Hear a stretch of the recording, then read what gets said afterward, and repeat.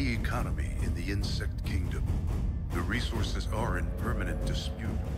Who commands this precious element will control the rest.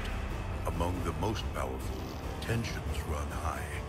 The ants, with an experienced and well-trained army, and the termites, whose principal strength abides in their great number of soldiers.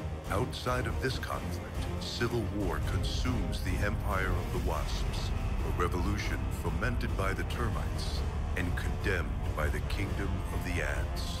It's merely a matter of time before the scorpions, experts in arms manufacture, and the beetles, criticized for being mere peons of the termite empire, take part in these events that will put to test the strength and ability of the nations.